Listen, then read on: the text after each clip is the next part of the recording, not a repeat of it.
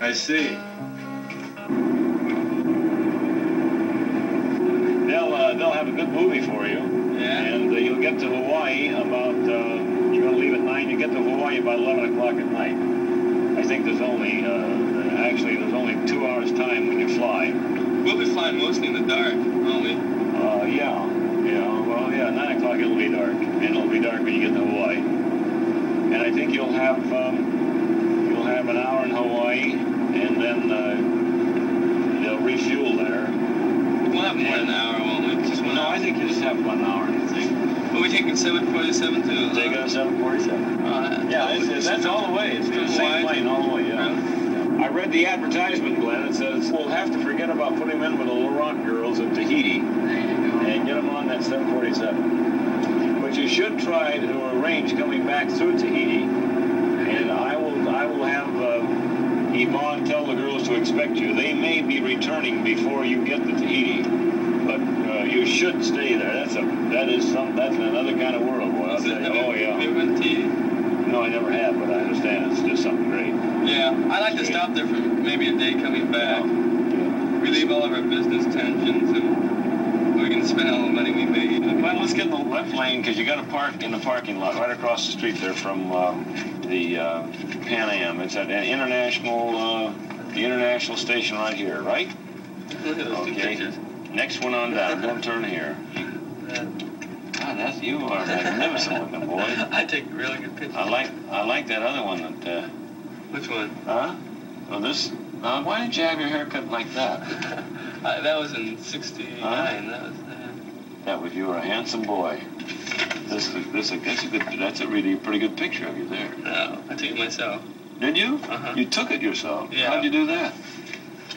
Set the camera? Huh? No kidding? Uh-huh. Please lock your car. Do not leave articles on. I like that.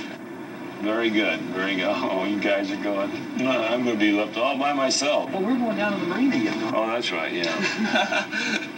I get rid of this, huh? Kevin, you get the feeling that somewhere along the way, there's a little bit of a rush involved here? After you guys are gone, I'm going to really miss you, you know. I'm not going to think this solitary life is so great when that happens, but until then, why, I'm going to try to keep thinking positive about it, Kevin. Solitary life. Now you're talking. Don't hang on to Glenn. If he's got to move, let him move, you know. I mean, he says, I got to go to the mine. Don't say, what am I going to do? Say, fine. See? Because there's a lot of times when he has to get in there and do the thing, and he can't be looking after you. You know, and you don't need to be looking at it. I don't mean it in that sense. But you just be independent and say, Glenn, forget it. You know, take off. And find something to do.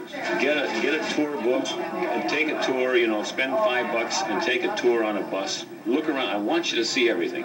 Get the museum, get to the zoos.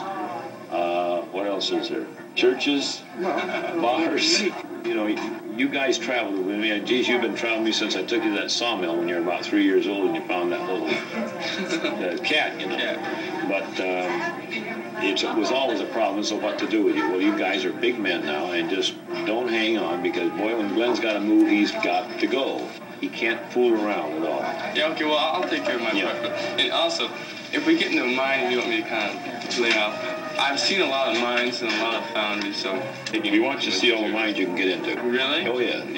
That's why you're going. People that we can come in contact. And you want to meet all the guys. No problem. And so, you know, I mean, you can feel your way along, and they'll be glad to see you, Kevin. God, they're glad to see Americans when you get over there. But just Glenn is the big star of the show, and whatever you can do to help Glenn, you can make a phone call, if you can drive a car, if you can make an appointment, if you can contact those guys that we're going to interview in Perth. Yeah. All those guys. I'll think, if you want reservations in the hotel, I can take care of that. Just imagine Glenn is Al and that you're Tommy, see? And that's all you got to, it's just Al and Tom on the road. And all you have to do is just see that the big star makes the show. I remember the first time that we met, he had a shovel tooth, like they're using on the front of these buckets. It was on his desk. and it just doesn't belong on anybody's desk. And he's sitting there and he's stroking his shovel through it. And he said, someday you'll know how good this feels. And he said, this is quality casting. This is what we're talking about. You're going to get so involved in it that you just won't want to go anyplace but to the mines and the operation. And when you see each one of those buckets wearing out 1/8 of an inch of metal, I mean, that just sends chilblains right up your arm. When you think of all that metal you're going to have to produce, I mean, you can really get enthusiastic about that. And when that great big Marion 5,600 shovel throws that bucket out there and sucks that dirt back up there, and it's cold, and you see more metal roll off of that thing. I mean, you're on Broadway. You really are right at the top of the heap. Just give you a great thrill, doesn't it, Glenn? It does. It may not give you a thrill, Kevin, but it gives us. It's going to give you a thrill pretty soon when you start taking over the operation. That's when you're going to start to feel that chill go up the arm.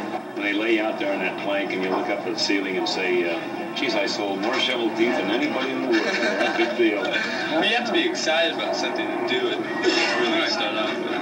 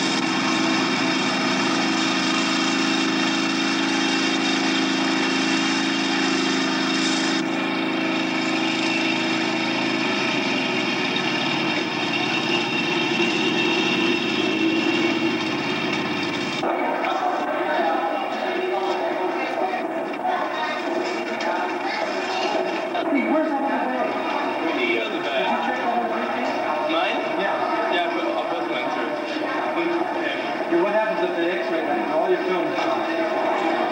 My X-ray? Hey, is it X-ray my film? I don't know, you can ask them if you're going to do that. And if they do, you'll just have to buy new film. Oh, you're warning about it.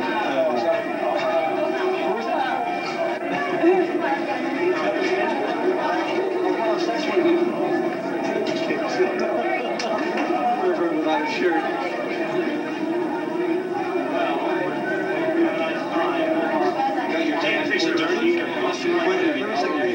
I'll leave you here.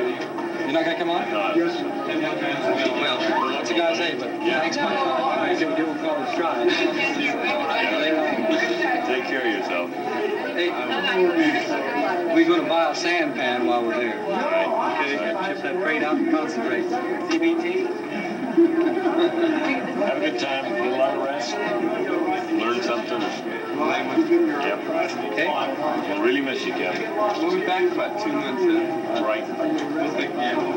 And you think about me all the time. Every night before you go to bed, while you say a couple of prayers and think about me. Light a couple of candles. No.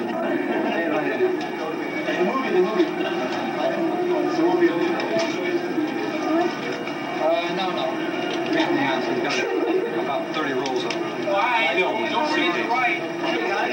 Mike, you got short hair. I'll use my lips. See you, big boy. Bye-bye. Bye-bye, Glendale. Take care. All right. Be good. Thank you. Boy. Bye-bye. We'll see you. All right.